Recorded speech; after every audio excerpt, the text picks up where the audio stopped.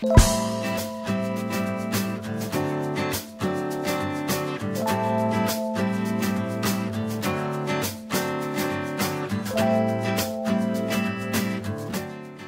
guys, Joy here, and today I'm going to share some watering tips that I learned based on my experience with succulent. So here's tip number 1. Okay, for tip number 1 is only water the succulent when the soil is dry. Okay, it should be completely dry before you water your succulent so that it won't rot, because the problem with succulent is if it's overwater, it would die. Okay, tip number 2 would be use one of this. This is some kind of a sauce container but contains water. I use it to water the plants or my succulents so I could control the amount of water that I pour. I also use a syringe, but I usually use my syringe for my terrarium. Okay, I use my syringe to water my terrarium. So I just get water and just syringe it here. So that's my tip number 2 for watering succulents.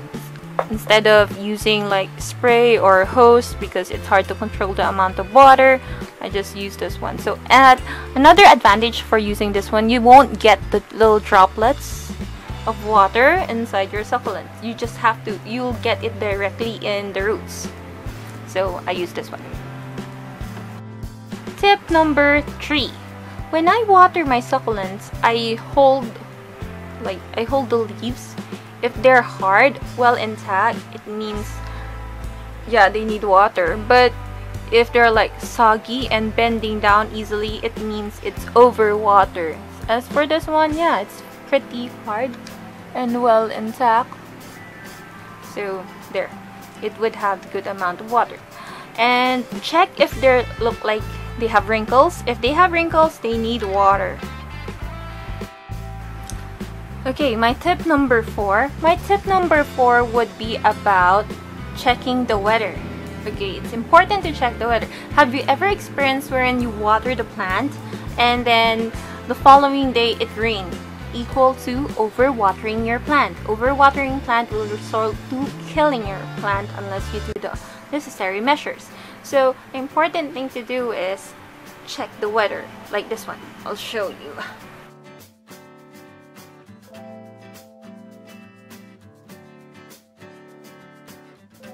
Weather in Baguio City.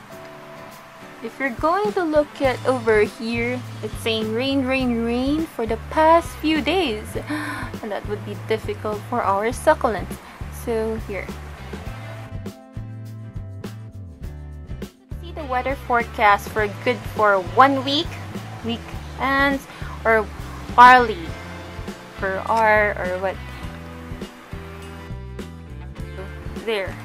You could see the weather per hour. So how could this be useful? If you know that it's going to rain within the week, since I water my plants once a week, only once a week, that's tip number 5, only water your plants once a week. So since I water my succulents only once a week, I check the weather. If within that week there's a possibility of rain, I will not water my succulents at all. Okay, so I will not water my succulents at all to save them from overwatering. Or you could just transfer them to another place where they have shade so that they won't get wet by the water of the rain, like that. They won't get rained. So you could do that.